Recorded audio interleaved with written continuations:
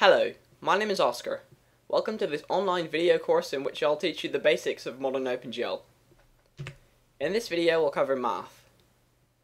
I'm going to start off with coordinate systems, then I'm going to go to points, vertices and vectors, and lastly I'm going to cover homogeneous coordinates. A warning beforehand, there might be an information overload, so feel free to pause the video whenever you think that's appropriate. Coordinate systems. A coordinate system is a way of describing locations using numbers.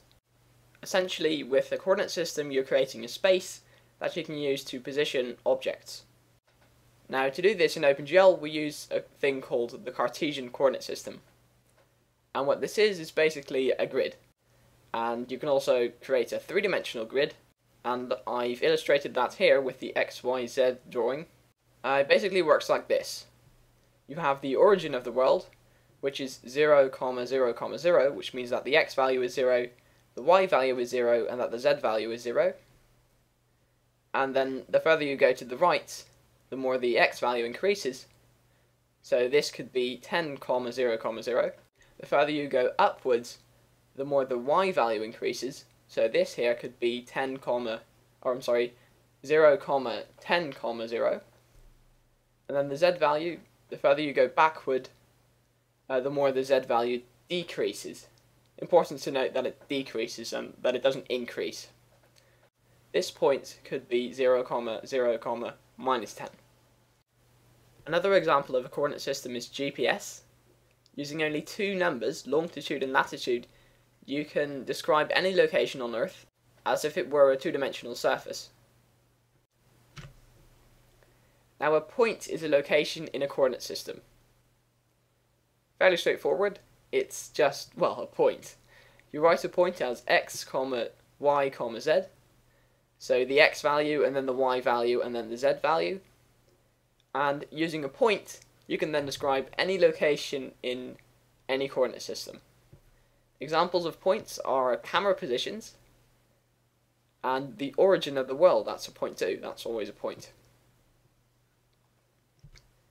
Now, something entirely different is a vector. A vector has a magnitude and a direction. That's important to remember. And you can look at a vector as the difference between 2 points, or more simply as an arrow. And it doesn't matter where the arrow starts or where it ends, it just matters in which direction it's pointing and how long it is. Now, you write a vector as x, y, z, so exactly the same way as you write a point. However, there is a difference.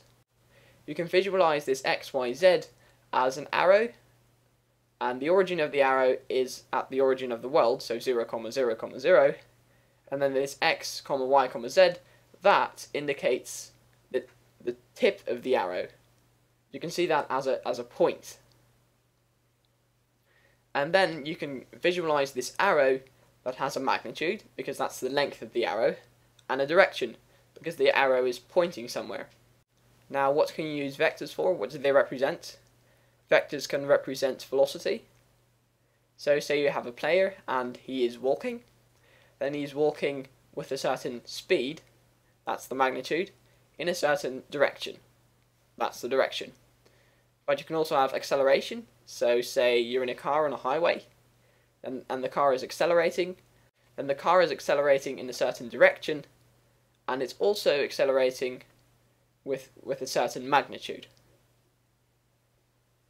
Same goes for force, and I've grayed out surface normal because the surface normal is an exception. You see, with the surface normal, the only thing that really matters is the direction, because the surface normal describes in which direction the surface is pointing. So, well, the orientation of the surface, so to speak. It doesn't matter which magnitude it has, and for this we use a so-called unit vector, which is a vector with a magnitude of 0. And you can extrapolate the magnitude from the notation x, y, z, and you can also do that with the direction. But I'm not going to cover that math in this math video. Okay, now for a vertex, which is very similar to a point, but there is a difference. A vertex is an intersection between two lines or line segments, and it's also a point. A vertex is used to describe shapes. So a triangle consists of 3 vertices. You can see I've drawn a triangle and I have created little red circles indicating where the vertices are. And when we say vertex, we also mean all attributes that are associated with this vertex. Vertex attributes, as they're called, can be color or texture coordinates or normals, and we'll find more about this in further episodes. Now you write the vertex exactly in the same way as the point, just x, y, z. Fairly straightforward. Now for the homogeneous coordinate, we use a homogeneous coordinate to distinguish between vectors, points, and vertices, because the notation of all 3 is exactly the same. Okay, so a homogeneous coordinate is the 4th component of a vector, vertex, or point, and it's called W. If it's a vector, then the homogeneous coordinate is 0. And if it's a vertex or a point, the homogeneous coordinate is 1.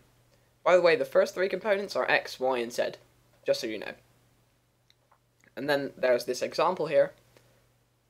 You can see the first line, the homogeneous coordinate is 0, and therefore it's a vector. And in the second line, the homogeneous coordinate is 1, and therefore it's a vertex or a point.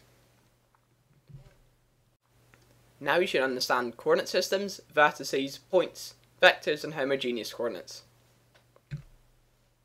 If you have any questions and remarks, you can email me, tweet me, Skype me, or, of course, leave a comment below this YouTube video. And these are the references I've used for this video.